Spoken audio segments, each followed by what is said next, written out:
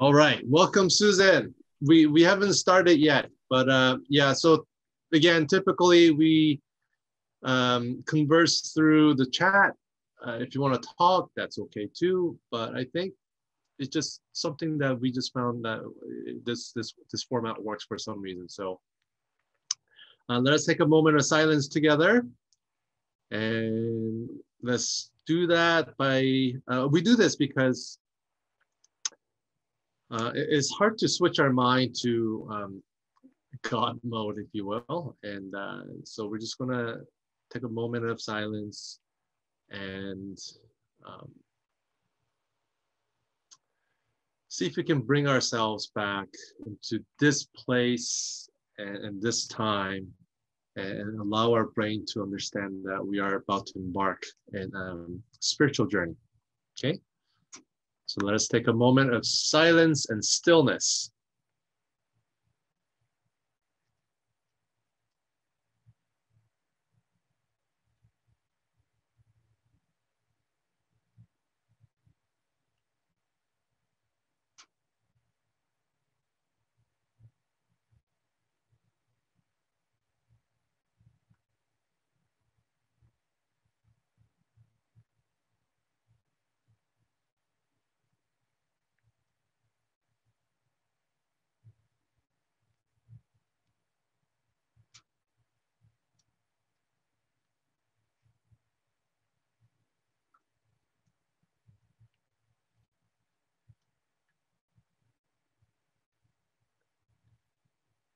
Let us pray together at this time, asking God to help us to love our enemies.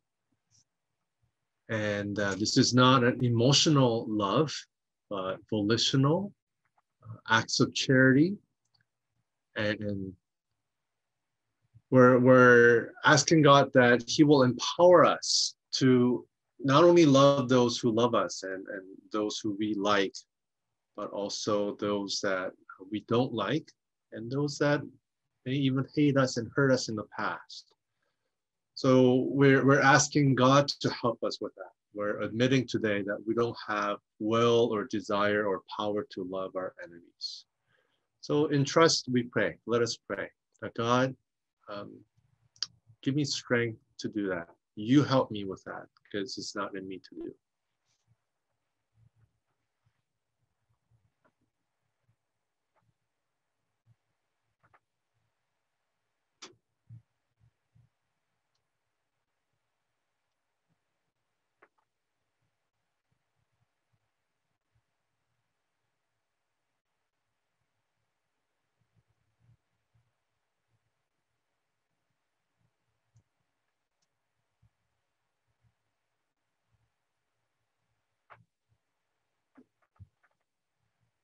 Father, we confess before you that we don't want to forgive people because we're hurt and we feel that there's some injustice and offense that have been taking place. And we keep running over these scenarios in our head where we justify that we're good, the other person's bad, and what they have done is terrible, and we are victims of injustice or some sort of offense. God, I think it's a necessary step that we name all the hurts and pains. But as we name them and as we express our dislike or even hatred for the other person, we're also looking for ways to forgive because you have forgiven us. And we know that we can't live with hate and we can't live with unresolved issues in our life. So God, I pray that you will help us with that because we're helpless against hate. We're helpless against our enemies. You open our eyes today, God, that slowly, one day, that we will able to love even those that have, even those that hate us. And we pray in Jesus' name, amen. Amen, amen, amen. Okay, I'm going to share a link with you. And it's a little bit lengthier, but please read the text I'm going to give you 5 minutes until, I guess, probably till 7:18, but don't worry about that. I'll call you back into the meeting. And I want you to look at, just read a story and see, um, is this something that is possible in my own life? And why does Elisha do this when Syrians are clearly his enemies? And yeah, I just want you to pick out as many things as you can and immerse yourself in the story. See yourself in the story and see what you would have done differently or what you would have done, period. Okay, so yeah, let's come back at 7:15, 7:18, and I'll talk to you soon.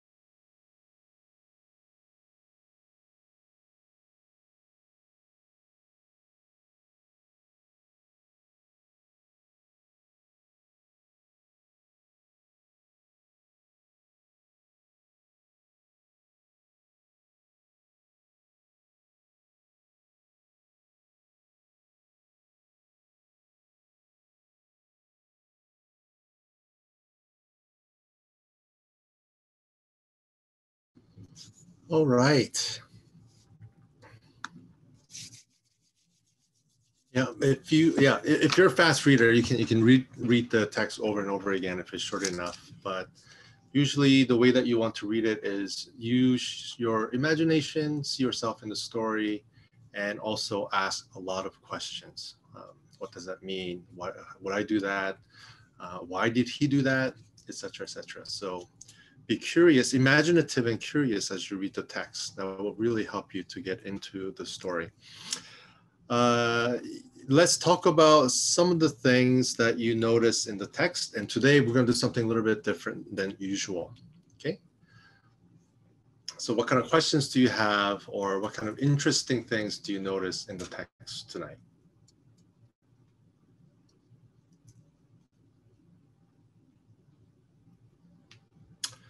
Oh, a very good question.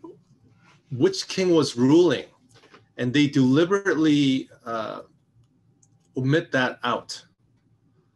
So we don't know which king this is. So it could be the same king of Assyria, or Syria, I should say, as the bottom. Which verse is it? I can never pronounce any of these names. Ben Hadad. It could be him or not, but they deliberately take that out,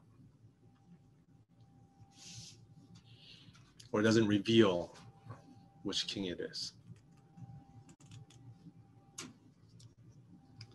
Okay, what are some of the strange things that you notice in here other than the miracle?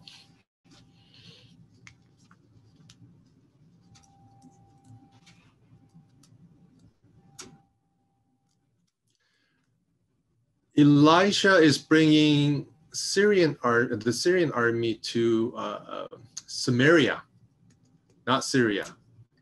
Samaria, as you know, is the capital city of the Northern Kingdom. Yeah. Eating of the sons. Yeah, I don't want to focus too much on that. I didn't want to focus too much on that today, but yeah, eventually the siege gets so severe. I mean, we're under lockdown, but siege is something different altogether. Nobody's coming in and out, so there's lack of food in Samaria, and people are making deals like, we'll boil your baby today, and we will boil mine tomorrow. So that's how desperate they were. They're resorting to cannibalism.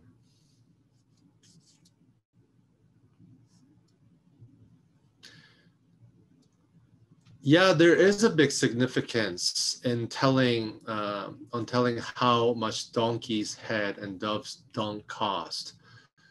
And yeah, does anybody want to take a stab at eating these things? So I'll just wait for someone to comment on that. Why that is significant? Because they're omitting the name of the king, but they are at the same time quoting the price of these things. So there's some significance here. Why didn't they kill the army instead of fed them and let them go back? And that's what we're trying to figure out today. But it becomes easier if you read the whole different stories that's happening prior to this story. And that's one of the things that I want to cover tonight, that you can't just look at one story and figure out the answer. You have to read the stories that come before it, because stories they're not happening in bubbles, they're happening in chain. So we'll talk about that tonight. Like, why don't they kill them? Why feed them? So Samaria is a city within northern. Yeah, that's right. Is a capital of northern Israel. So Southern Kingdom's capital is Jerusalem, and Samaria is for north. It's not outside of Israel, no. Yeah, Kelly is practical. The siege got so bad that the trash was costly. Yep.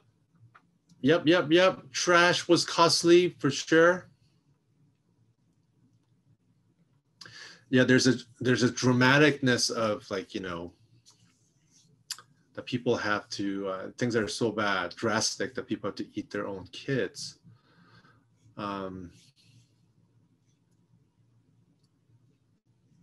Yeah, King of Israel really wanted to kill them. He asked twice. He is very excited.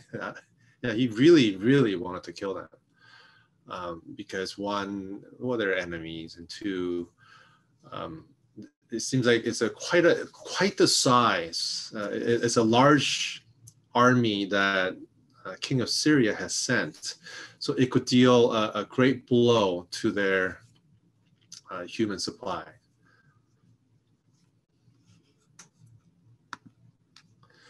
So why do you think, like, what kind of animal is donkey?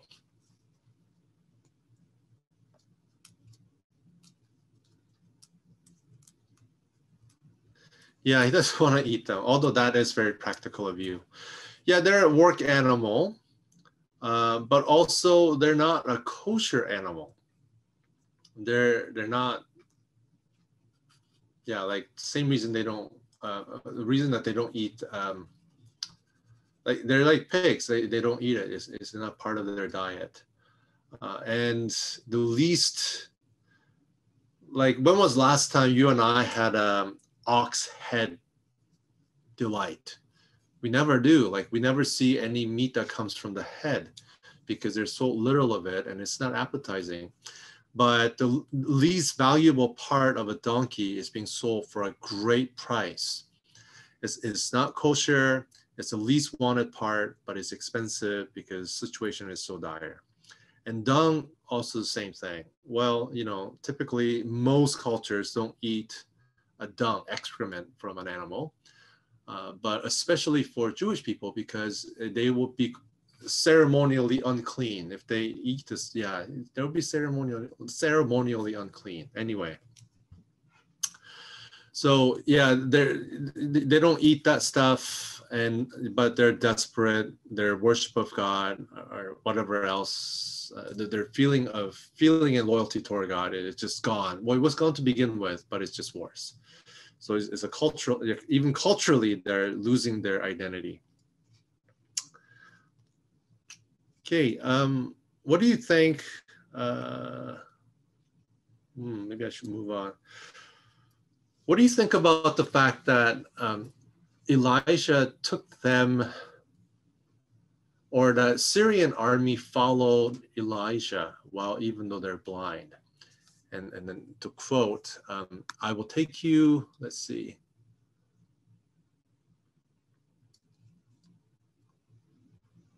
Elijah said to them, this is not the way, and this is not the city. Follow me, and I will bring you to the man whom you seek. And he led them to Samaria. What do you think about that? Now, imagine yourself, you're a soldier, you're blinded, and you're on a mission. You can't see a thing. And somebody comes and says, well, come with me. I'll take you to a nearby town. Why do you think Syrian soldiers followed Elijah?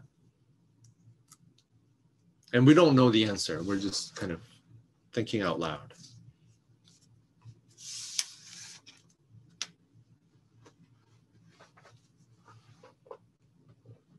You don't have choice. You're prisoners of war. Okay, so they may have felt that they are already defeated. Okay.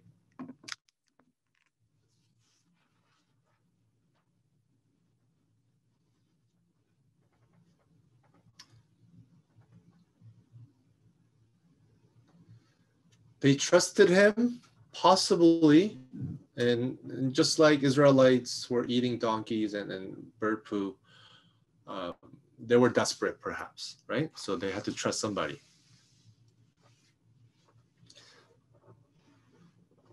They needed guidance. But don't you find it interesting that Elijah says, I'll take you to the person that you seek? What does that tell you? Though they were blind, their eyes were open to the fact that they were blind.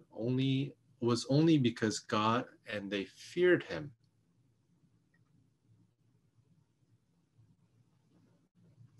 Yeah, there is definitely interesting thing there where they can't see, but what they see is a person that they seek. And yeah, I should lie. Well, yes and no, but more no, because they do find the person that they were seeking. Um, so let's think about this. Who were they after? I mean, they were after Elijah, but in their mind, they never seen Elijah before. In their mind, what is Elijah like? Like, what is he to them? Yeah, he knew that he was a prophet.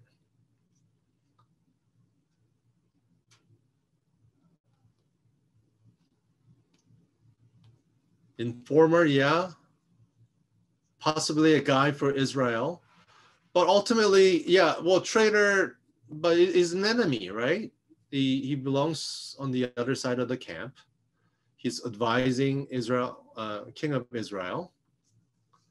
And therefore, they're coming to take out, I don't know, the head of CIA. You know, who cares? He's a prophet. He's informing, and their men, their friends are dying, so they're here to kill that guy. So even though they're blind, when they're given the option of finding this guy, they're willing to go. So perhaps they're willing to carry out their mission right to the end. Yeah. And so, but what kind of person was Elijah when they actually do open their eyes? Like Grace said, like when God opens their eyes, how is Elijah different from Elijah they had in their mind when they left camp in Syria?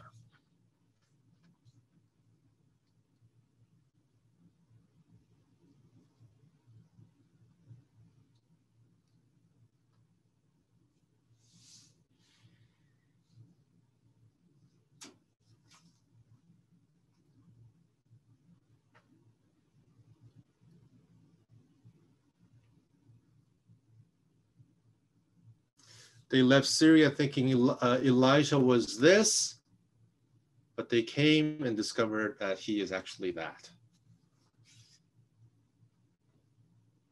He was gracious and did not treat them like an enemy. He treated them like something else. He saved their lives. Yeah, he was gracious to them and like visitors. Yeah, because hospitality is big, right? So he treated them as visitors. And also when Israel's king said, let's kill them. Can we kill them? Can we kill them? And it's almost like a puppy, like, can we keep them? Can we keep them? He says, would you kill your captor? You know, prisoners of war, would you kill them? I mean, that did happen. Assyrians did it all the time. But he's saying, you know, you wouldn't do that. So he treated them like visitors. He treated them like friends, and they sent them back home. So what I want to tell you there is your image of God might be very different from who he actually is. Especially when you can't forgive somebody and you're not loving your enemy, and you feel like you're floundering in your faith. Who is God to you? What is the image of God in that place? And it might be that he's very judgmental. He's looking at you saying, well, I love my enemies. I loved you. How come you can't love other people that have hurt you? But I think you will find him very different if you pray. That he is not actually, I mean, he might be like really challenging you and say, you know, like, you need to do this. But I'm willing to bet that he is quite different from what you might think of him. So what are the things that Elijah do in this text? And what are some of the repeated things that he does in this story?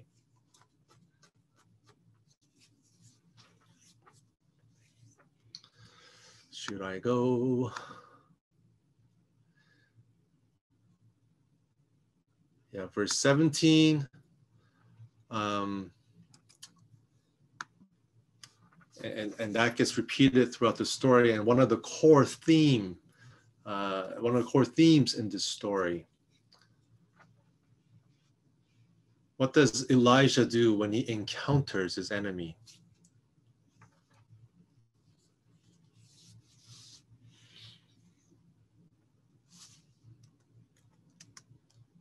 Yeah, he prays. He prays and prays. Oh, we got two answers. Yeah, and they're identical. He prays. So here's what I'm suggesting to you. If you pray to God in the moment where you are facing your enemy, I'll bet you you will encounter God very differently. So whenever you're in this tight bind, instead of you trying to do something about it and say, I know what I must do, I want to encourage you to pray. And pray so that in this story, when he prays, one, he gets the enemies get blinded. Two, his servants open his eyes and sees the chariots of fire and horses. And three, the enemies open their eyes again. Okay, and then when Elijah speaks to his people, he does so only to save. So it's an interesting thing that his words have life-giving kind of tendencies and redeeming tendencies, although he lied. So I think somebody asked, I think it was Kelly, why does he forgive instead of killing them? And we can easily go into the ideal of, because he loves his people. And there are a lot of fruitful things to think about along that line of train of thought. But you have to compare him to Elijah and how he deals with soldiers.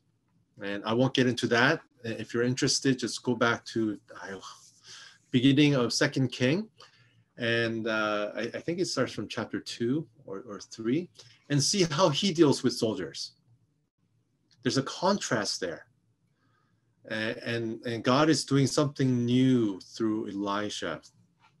So now, what I wanted to do with you tonight is I want to ask you, who do you relate to most out of all the people in this, or characters in this story? Is it Elijah, where you feel like, I'm ready to move on, I'm ready to forgive, and their sense of like confidence and boldness, it's not forced, like I relate to him. Okay, there's somebody in my life, and I feel like Elijah today, or I've been feeling it. Or two, do you feel like the servant who's afraid, yet and he can't see the chariots of fire that outnumbers the chariots of Syrian army?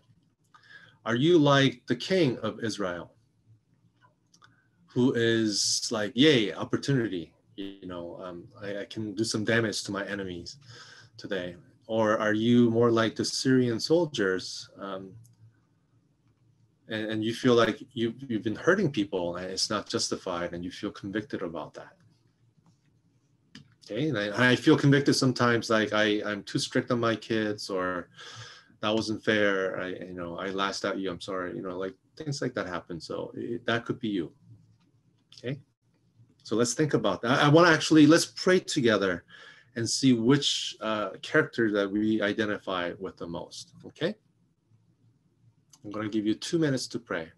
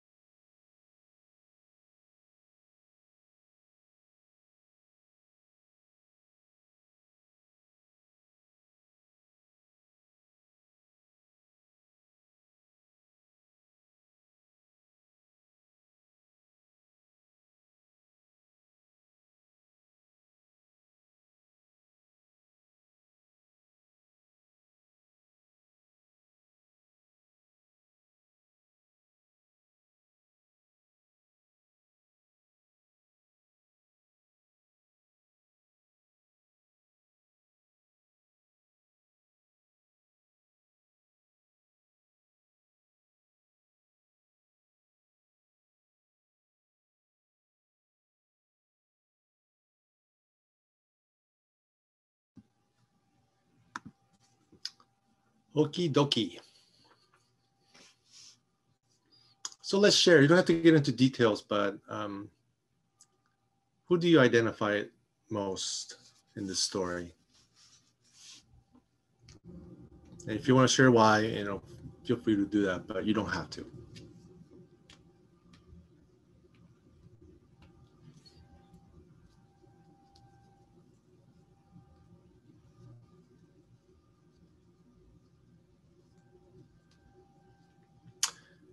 The king of Israel, I want to eliminate the problem.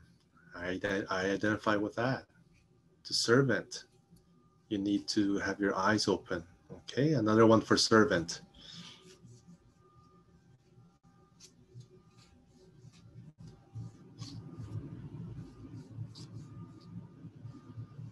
Mix up all of them, depends on the day. Like Metamucil, no wait, that's not it. Like one of those cereals that has everything. Oh, yeah, I hear you. A servant also, I often feel outnumbered. Yeah. Yeah, it's overwhelming. When you, it's first thing in the morning too, right? You're coming out, boiling some water for some coffee, and you got all these chariots and soldiers with shiny, pointy objects. Yeah, it is overwhelming. Life can be so overwhelming.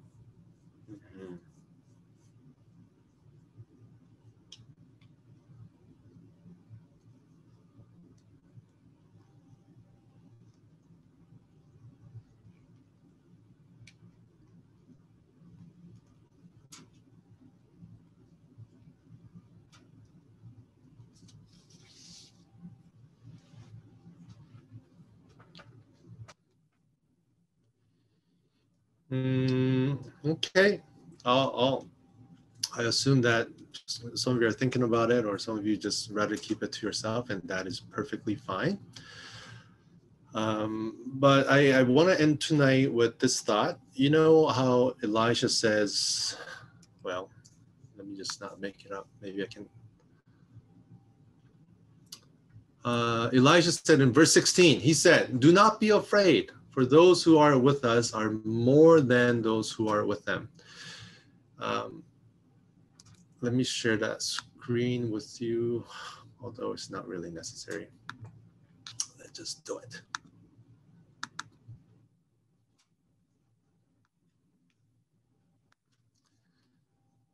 Verse 16, where are we? Okay, and he said, "Do not be afraid, for those who are with us are more than those who are with them." So Elisha prayed, and the Lord opened his eyes of the servant. And this reminds me of 1 John chapter 4, verse 4. And John says, "Little children, you are from God and have overcome them. For he who is in you is greater than he who is in the world." So just as Elijah's confidence is coming from the fact that there are more, those who are with us are more. Therefore, you do not have to fear. Our chariots of fire is Christ himself, that he is greater than those in the world. And that's not just referring to men. In this text specifically, is the devil and Satan, like the darkness, the forces of darkness. So we are able to love our enemies, not because we are, whatever, that we are loving and we are mature and we'll grow into it. It's none of that. It's really none of that. That you figure something out about the other person and now you're more understanding. Well, I mean, that can help, but we're saying is Christ is greater in me, and he is working in me to see that that I am not a victim in this scenario, although that's what you are trying to do. Like, you can victimize me, that's a verb. Like, I can be victimized, and I can really sympathize if I have compassion on myself, if I'm sympathized, but ultimately I'm not a victim, and that's a noun. Because see, that it's I'm not defined by you. I'm defined by Christ who's in me. So, I wanted you to read this for yourself, and I don't know if I'm communicating too much here, but Elijah, when he encounters soldiers, he burns them up. He just dispatches them. He just gets rid of them. And Elijah is another prophet, a mentor of Elisha, which we're dealing with right now. And Jesus, when he was captured on the night of betrayal, Peter takes out the sword and chops out the servant's Malchus, his ear off. And Jesus says, "Don't you know that I can appeal to my Father, and the Father will send 12 legions of army to rescue me, and each one legion equals 4,000 to 6,000 soldiers." So that's a lot of soldiers, right? But he doesn't. He ultimately doesn't. Jesus really does turn the other cheek. And this is what is at our disposal, that we don't have to live like the world. We don't have to participate in the darkness because Christ is in us. And this, believe it or not, will come natural to us when we understand that Christ is in us and he is greater than anything else that is in the world. Fortunately, today, on Sunday, I'm going to talk a little bit more about reconciliation through the story of Jonah, and we'll get deeper into that. But yeah, we'll wrap it up here today. Okay, let us pray. Father, we are outnumbered, and it's really hard for us to love our enemies and to bless them. But we're learning that we don't have to live like our enemies, that we don't have to resort to same type of choices and lifestyle. And that we are looking for that day when you give us such a boldness and confidence that we can act in love. It's not an emotional thing, it's a volitional thing that we can, and therefore we can represent. They came to, just like Elijah, in the minds of Syrian soldiers, was an enemy, but what's been revealed to them is that he's a wonderful host. And God, I pray that that's what the world will discover, that you may treat me like, although I may be treated like an enemy, I can still act as a host, and that I can love the world and I can serve the world. Because if I'm just waiting for a perfect world where everyone loves me and everyone likes me, then I will never be a host. I will never able to really love and serve, because that will never really happen. So God, open our eyes and see you inside of us, who is greater than, who outnumbers and who is greater than he that is in the world. I pray in Jesus' name, amen. Amen, amen, amen. So good to have you, Cheryl. I hope you're